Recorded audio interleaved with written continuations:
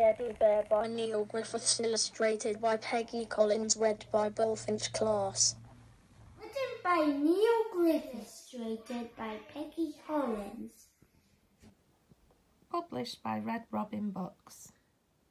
Baby Bear had been born on a soft bed of straw and leaves inside a dark cave. This is where he had stayed for all his young life, and he liked it there. Sometimes a little scary.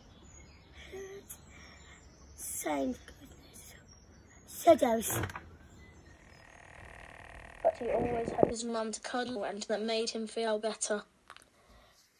But now he was big and brave enough to go out on his first adventure into the outside world. Well, he was with a little encouragement from his mom. The first thing he saw was a fresh flower, and he decided to smell it with his wet nose.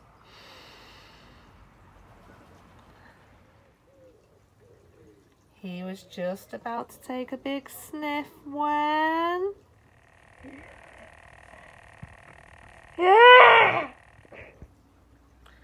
Oh dear, Scaredy Bear, it's only a cute caterpillar.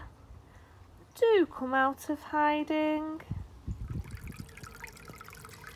Baby Bear then spotted his first cool pool of fresh water and decided to take a drink with his long tongue. He was just about to take a little sip when... Ah! Oh dear, Scaredy Bear, it's only a tiny turtle. Do come out of hiding. Baby Bear, silver sin, not side, good hoping to say this about about one. Ha.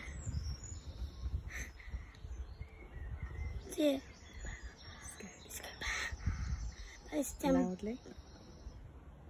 Oh, didn't come out hiding. Baby Bear then found his first wiggly worm and decided to touch it with his soft paw. He was just about to tickle it when... Scaredy Bear, it's only friendly frog. Do come out of hiding. Baby Bear first puts and side for ease. Is desperate to see it one. Loudly. Grass, smoke. Slithering grass. Smoke. Do come out of hiding. Baby Bear then saw his first dark cave from outside and decided to peer inside with his bright brown eyes. He was just about to peer in when...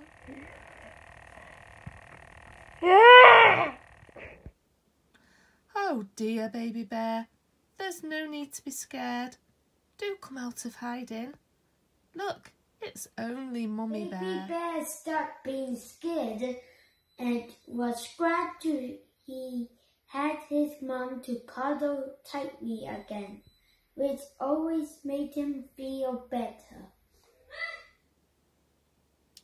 The end.